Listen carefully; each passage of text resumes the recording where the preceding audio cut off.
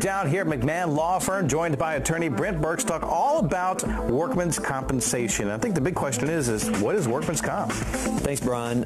If you're hurt in Tennessee on the job and you work at a place that has 5 or more employees, your employer has insurance for workers' compensation.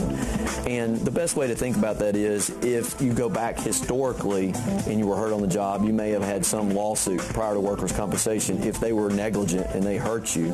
But the flip side to that is if you're negligent and you get hurt, you can still get workers' compensation benefits. So the amount of damages are limited, but it's maybe easier to go after the damages and definitely easier to get some medical treatment if it is a work-related injury. If you find yourself in an unfortunate situation or that you are injured, what are you entitled to? Well, there are several distinct types of benefits. The most important benefit is medical benefits. You get to pick your doctor. Normally, the employers will give a panel of doctors, generally 3, and you pick one of those 3 to be your treating doctor. But that person, he or she, has a lot of say-so in your case. Opinions about causation and those kind of things. The other benefits are temporary benefits to compensate you while you're off work, however long that may be, while you're treating, and then permanent disability benefits if the injury is permanent. Now, what if you do have to miss a certain period of time at work? It's a very important benefit. What happens is you would look back 52 weeks, assuming you work there that long, or however long you're on the job, and you get a wage statement. And you look at the wages, and then you take 2/3 of that average weekly wage, and that's called your comp rate. If you're totally unable to work, the insurance company for your employer will pay you that 2/3 of your average weekly wage while you're off work. And what if you can't work ever again? Well, that's where we get into permanent disability. That's the most important reason to hire a lawyer to look at your case. It's also important in the very beginning also to try to, help you pick the right doctor to help you in your case, and ones that are fair by reputation.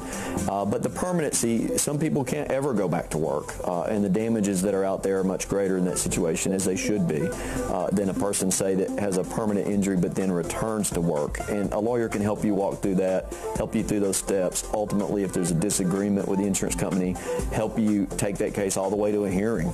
Now, lots of times we might listen to what our employer says or what the insurance company says, and then we think, uh-oh, we need to call a lawyer. Do you recommend just starting off by calling you right away? Absolutely. In most cases, I've done this over 20 years. I can talk to somebody for a few minutes on the phone, or somebody on my staff if I'm not available, and tell them immediately, I can help you or I can't help you, and there's no charge for that.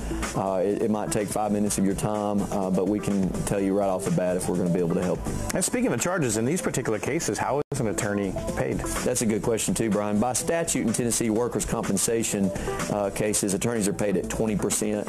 You hear in car wrecks and other cases a standard contingency fee may be 1/3, and sometimes more in a more complex case.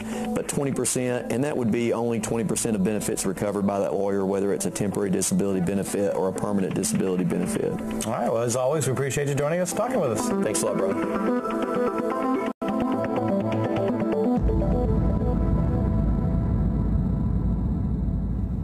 All right, folks, if you have any more questions concerning workman's compensation, feel free to give the guys a call, McMahan Law Firm, at 323 High Street in Chattanooga, 423-265-1100. The number again, 265-1100. You can also go to the website, which is McMahanLawFirm.com.